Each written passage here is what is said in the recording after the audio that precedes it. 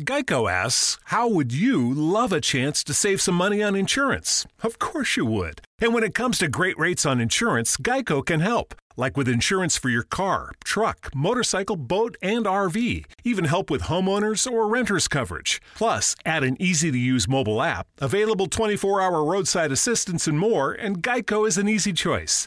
Switch today and see all the ways you could save. It's easy. Simply go to geico.com or contact your local agent today. Always good to catch up with Wendy Patrick, who is an attorney, to take a look at the legal look at some of the crazy stories in our news. Wendy, welcome back in. Thanks for being here. Always a pleasure. Thanks for having me.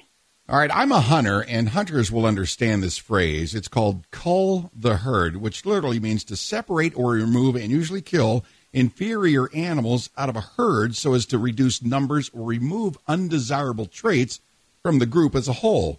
Cull the herd could not apply more in the situation with this mother who's let her kid, a minor, sniff meth with her and get the kid into a position where he's hallucinating. This mom's got to go. Wow, I was wondering which of the stories you were going to go to with that analogy. This is really something that is almost unbelievable to read. You're correct. It's one of those stories that kind of has you wondering, why were there drugs in the house? Why did she give them to her son? How was it, thank God, that this was detected? Obviously, it was because a relative had called. But it's more than bad parenting when you're talking about methamphetamine. Now, this woman, just so everybody knows, she was charged with child abuse and contributing to the delinquency of a minor. And it involves giving her 14-year-old son methamphetamine on 3 separate occasions, which reportedly caused him to hallucinate. And she ended up admitting to giving him the drugs, thinking it would help him relax, air quotes. Yeah. You know, sometimes when these stories are publicized, as a career prosecutor, I just hope and pray that education will eradicate this kind of addiction, because if there aren't drugs in the house, in other words, if the parents aren't doing them, if the caretakers aren't doing them, then we don't have this issue of children being exposed to such harmful, dangerous substances. You know, addiction is real in our country, and it fuels a total lack of judgment in a lot of these kinds of cases that we read about. Look, I think everybody listening either has an immediate family member suffering and dealing and battling addiction, or they know somebody that does have this problem. Of some kind. You're absolutely right. But meth is one of the worst. That does not excuse actions, and I'm sorry, prayer, forgiveness is fine. Accountability for your actions has got to happen. Now, here, you're a former prosecutor. First of all, this woman needs to go to prison for 20 years. Okay, he's 14 years old. She's serious business, allegedly holding foil with heated methamphetamine while the teenager used a straw to take a hit and then started hallucinating. Thank God for this family member that turned them in. So as a former prosecutor, now you see this a lot. You know, minors are abused and neglected and treated terribly by family members, and yet the courts seem to somehow want to, let's put mom in rehab and reunite the family for a little happy ending. Never happens. Why do they do that? Well, I'm a current prosecutor. I've been a prosecutor for 23 years, and I can tell you that the very first line of defense is separation, whether it's through custody, whether it's through giving the child to somebody else.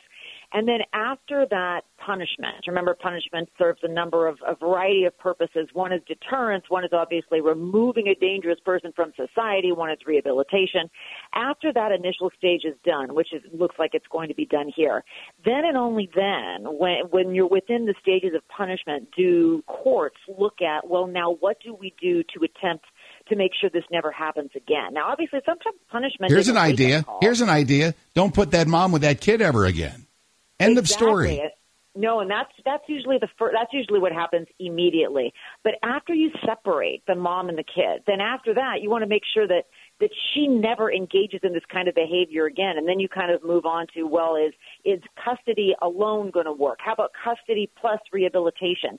How about this? How about that? There's so many different things the courts look at, because remember, they not only want to punish and remove the child from the mother, but they also want to, if they can, rehabilitate the conduct. I could take up the whole rest of your show with this topic, because when it comes to drug addiction, there are so many angles. Our knee-jerk response is separate the family, and we do, 100%.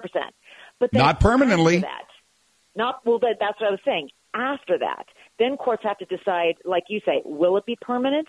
If not, what is it, 5 years? Is it until the child is 18? Or is it until the mother's rehabilitated, and who decides that? I mean, relapse. You talk about my position on this is pretty clear. You abuse a child like this mother did with a 14-year-old son or any minor in the home, you're done with your parental rights forever.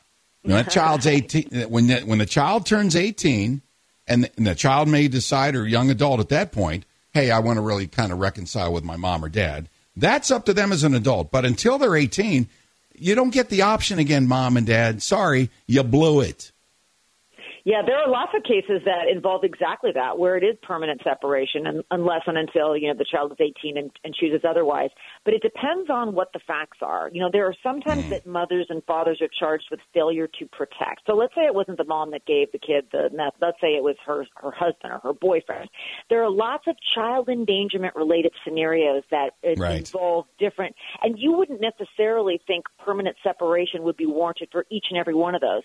Addiction is one of those borderline ones where you normally do have this kind of separation, but if there's no intent or malice or whatever it is, then courts have to decide. Now, methamphetamine, that's pretty severe. I mean, we're not talking about this is a pretty clear cut here situation. Mom's 38, the kid's 14. She lit up some tin foil with the meth on it and let the kid use his Stratus. That's right. So it wasn't just once.